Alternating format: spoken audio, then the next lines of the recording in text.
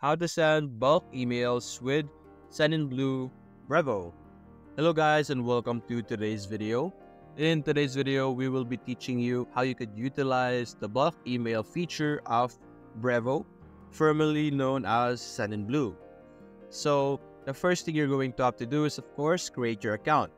Create your account is pretty straightforward. You will be able to easily create an account by simply entering your own name, email, address, contact number, your website, your company name, and all of those related information. And after confirming and authenticating your number, you will be able to access Brevo right now, also known as Sendinblue before. Now, this is their new name right now. Sendinblue is converted to Brevo. So let's get started. To be able to use the email feature of Brevo, you're going to have to access it through the campaign section over here on the left side. Now you have the campaigns over here, as you can see, email. And this is where you can start your campaign and create a bulk email. Now, you're going to have to add your contacts first before you could send a campaign. Because if you only have one contacts, technically you won't be able to create a bulk email. So that's the first step that you're going to have to do. You're going to have to create multiple contacts on your contact section over here. Now when you click this and check out the list, you will be able to see that you're the only one on the contacts. Now this is for accounts that are completely new. You will only have your account available over here. Now, to be able to create contact, you're simply going to click on create a contact over here on the top right, which would allow you to enter an email, last name, first name, SMS, and list over here. You can simply type in whatever email that you want. Let's say testing at gmail.com. The last name is testing. First name is, let's say, John. And we can simply click on create. And let's see if we will be able to create a contact. There we go. We now have John as one of our contacts. So when you refresh your contact list over here, you will be able to have two contacts on your contact list over here. And if you have a lot of contacts and you don't really want to manually create a contact by clicking on the create over here and then manually typing in their email, name, and number and all of those stuff, you can simply click on import contact over here beside the create contact, and you can import a CSV, XLSX, or a text file from your computer, and it will automatically convert that information into your contacts. You can also copy and paste it from your XLS file over here, and by doing that, you will be able to convert or add all the contacts that you already have into your contact list over here, to whom you will be able to send your emails right away. So after completing your contacts, after filling it up with your different contacts, you can now go over here, back again at the campaigns, and you have your email section over here. Go back to your email, and now let's create an email campaign. When you click on create an email campaign, we're going to have to name it. Let's say testing for now, testing campaign, just like that. And you could either have a regular or A/B test. A/B test means that it will send two different types of email, and it's going to show you which type of email is more effective. But right now, let's settle with the regular version. Click on create campaign, and now over here, let's see, we will now be able to edit the information available in this section. The first thing you're going to do is you can edit who is it going to be sent from, who you would like to send it to, like add your recipient, and you could add all the contacts that you have. You could set it to, like over here, your clients. You could set it up so that all your contacts will be receiving this email that you are creating right now. You could also create a subject line for this campaign, a design. We could click on start designing, and when you click on start designing, you will be able to see like different templates available for you to use. You have your layouts, template gallery. As you can see here, you could use this, but there will be a lot of different options that you have here. And there's also your own templates over here, campaigns, or you could all code your own as well over here for using the rich text editor or the HTML editor over here.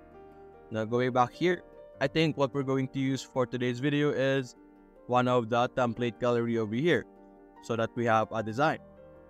So for example, over here, I would like to use this order confirmation if ever the email you're trying to create is related to this. Although you could use this and simply edit it out, you don't need to use this directly for an order confirmation.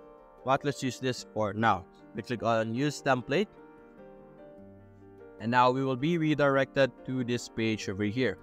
And let's simply check this out. This is our editing page. This is where we can create our email and design it. As you can see here, this is the logo. You have a background over here.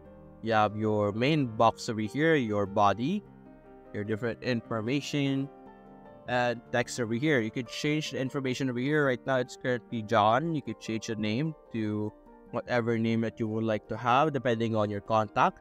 When you click on a specific text, you could edit the text settings, text alignment, line height. You could also add backgrounds to it, like have an image as a background. You could edit the block settings, like the width, block alignment, rounded corners, and spacing and borders over here. You could have this on the specific texts. Now, you could also do the same thing for the small text over here. You can edit the content. You can change the font size, the heading size, the font design, the default size, the font colors, and text formatting over here, and more options over here. And you can also rearrange them if you want. As you can see, this line or like cluster of dots over here, you could move it, and you could rearrange the content just like this. Let's say I would like to put it here. Not working properly there. We were able to rearrange it. And you could change the photo over here. This is like a logo. You could set up a brand, which would allow you to change the logo over here to whatever logo that you have. You also have your buttons over here. You could edit the link to where this button will lead you. As you can see here, add link or save or show and hide, duplicate, or delete as well. There's also an image over here that you could change. You could change it to whatever image that you would like by simply clicking on replace over here on the left side. You could also add a URL or insert image from a URL over here, which will take the image from an online source. There's also an alternative text over here. Also block settings, spacing, and borders, very similarly to the others. And over here on the left side, as you can see, this is the content section. This is specifically all the elements that you could add to your email over here, like title, text, image, buttons, logo, and socials, and many more over here. You can even add your own HTML and have a custom section on your email. There's also payment links and a lot of areas or a lot of elements that you could add to customize your page.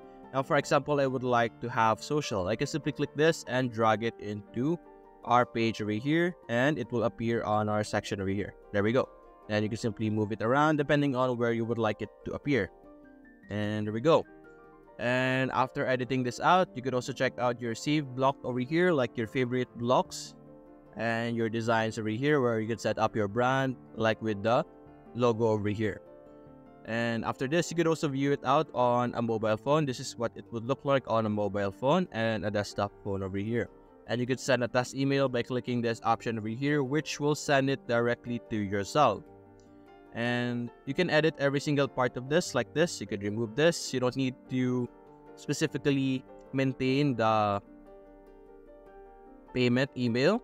You could edit this out and convert it to whatever type of email that you want. We're simply using this as a basis for a design that we can use. And you can also check out your version history, preview, keyboard shortcut, and save over here. And for now, let's save and quit, and we will be able to save our email. And there we go. Let's go back to our section over here. Now we're back here. Now you can simply fill out the other information like to and subject over here.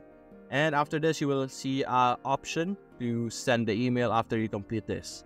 Like over here, you could schedule it, and you will be able to send this bulk email to whoever you have selected in your contacts. But as you can see, we will require to be able to complete all the steps or complete all the information before we could schedule or send this email. And that's it, guys. Hope you enjoyed the video. Thanks for watching.